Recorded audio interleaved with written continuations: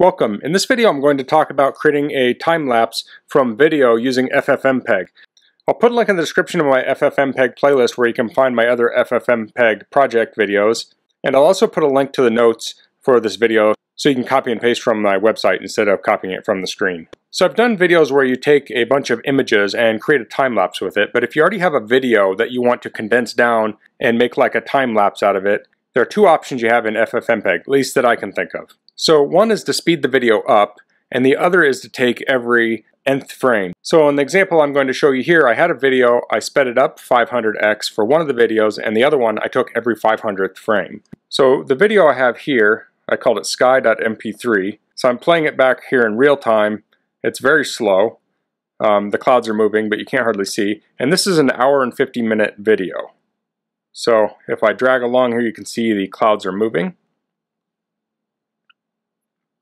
So I ran this command here to speed the video up 500x, and you see it says set PTS equals 0.002. So what that is, it's the reciprocal of 500. So if you want to use a command like this to say speed something up 200x, you just take 1 divided by 200, or in this case I took 1 divided by 500, and that will give you this value here.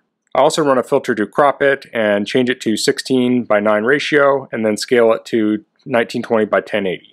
And then I use an H.264 codec, and I used a hardware accelerating codec. I put those on the bottom of the page here so you can see how to do it on a Mac or Windows.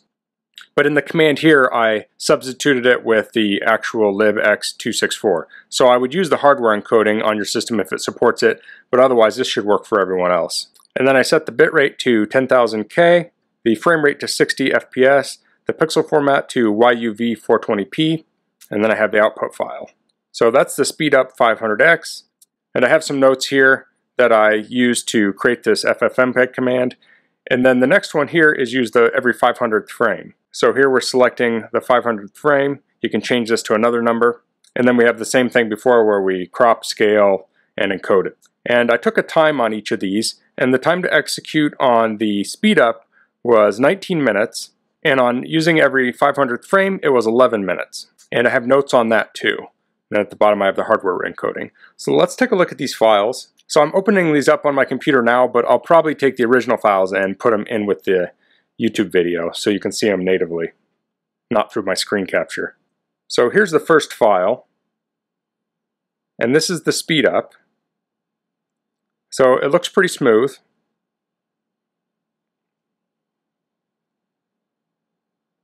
I'll close that. Next we'll look at the virtual, I called it the virtual time lapse, but it's using every nth frame. So here's that video. It seems to shutter just a little bit more, and that may be a look you want if you're making your video too. And there could be things you could do to smooth this out. So then what I did is I did a side-by-side of each one here. So the left is the speed up and the right is the every nth frame. So you can compare them. And it's kind of hard to tell a difference between these two. So I did this at half speed, and it kind of exaggerates the jumpiness of it. So on the left you see it's a little smoother than the one on the right. So this is effectively 30 FPS, although it is technically 60 FPS. But you can see the one on the right's a little bit jumpier.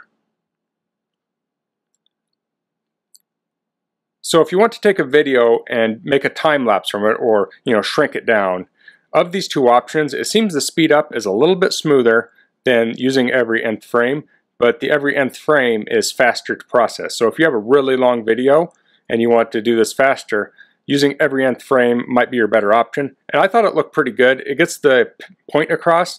When you're watching either of those videos, you see the clouds moving, and that's kind of what you want to see from a video like this. Now, the every nth frame would be more like a traditional time lapse, and it has that kind of jumpiness to it, and the speed up is a little bit smoother.